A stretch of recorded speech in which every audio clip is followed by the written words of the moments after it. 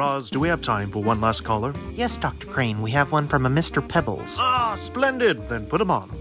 Hello, Mr. Pebbles. I'm listening. Hello, Dr. Crane. Thank you so much for inviting me on your show. That just makes me so happy that people like you care about people like me so much. It makes me so happy, sweetie pie. Thank you so much. I'm going to ignore that last part, but you're welcome.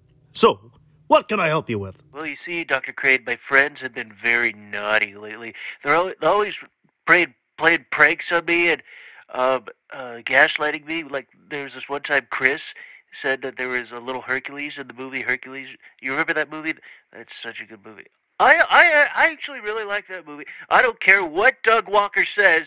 That movie was fantastic, and I just want to... Mr. Pebbles, we need to get back on track. Is there any psychological help I can help you with?